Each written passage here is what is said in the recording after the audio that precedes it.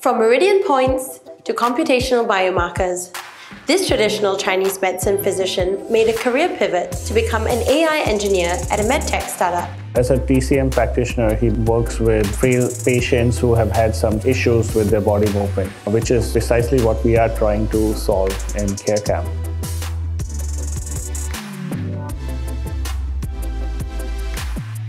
Carecam uses 3D AI technology to accurately analyze human body motion, helping clinicians detect frailty and track neurological recovery. So our application outputs 49 biomarkers, calculates things like shoulder flexion, how much your pelvic tilts, your hip rotates, which are very important for clinicians, especially in the rehab and orthopedic field. Even though Ben's new role is a technical one, he still taps on his medical knowledge, especially when creating AI applications for clinicians.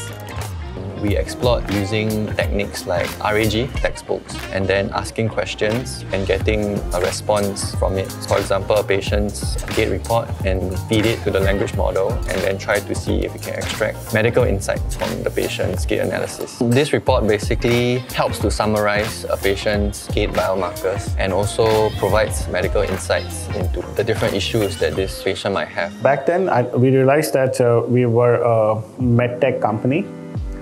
Without any medical doctors in the team. We looked at LinkedIn, some other portals. We found some interesting candidates, however, they had zero experience working with patients or clinicians. I think one of our mentors recommended to us to look into SGInnovate.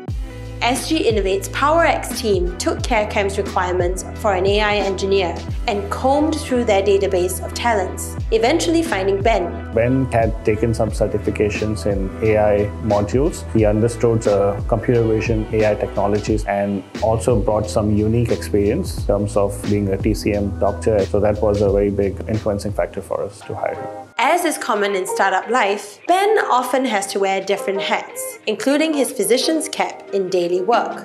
I am in the intersection of different stakeholders, people who are technically trained, medically trained, business trained, and even sometimes on the legal and regulatory side. Once you are able to effectively communicate your ideas and integrate their ideas into creating a product, it can be very rewarding because you can see how all these insights all plays a part in creating a product.